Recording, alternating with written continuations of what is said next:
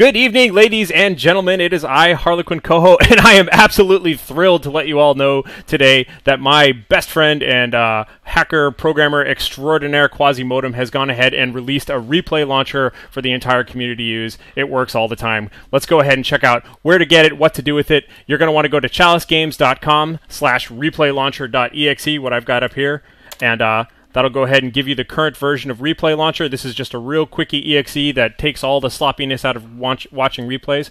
Go ahead and download that, and I'm going to fire that up right now. Meanwhile, as this loads up, here we go, and you'll see right away we get a nice little list of all the replays that are currently out there. And where are these replays, you might say? Well, let's take a look. We're going to go and basically go to wherever your My Games directory is. And you can see that there is a playback directory in here. On Windows XP, for instance, it's My Documents, My Games, Company of Heroes Online.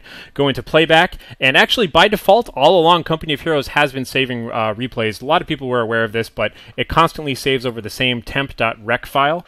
So one quick way to save your replays is after every game, rename this file. But of course, that's a bit of a pain. So what you really want to do is make a change so that allow you to see the score screen after each game. And what you want to do there is go ahead and go to your install folder for Company of Heroes Online, go to the game directory, and we're going to go down here and take a look at this file, reliccoho.module. That has a bunch of basically settings that determine how games launch, and if you edit that, you will see you've got an edit in just a plain text viewer. Notepad works fine, and there's one thing we want to change about that. Under post-game behavior, right at the top, you want to change this to say show post-game stats, all one word.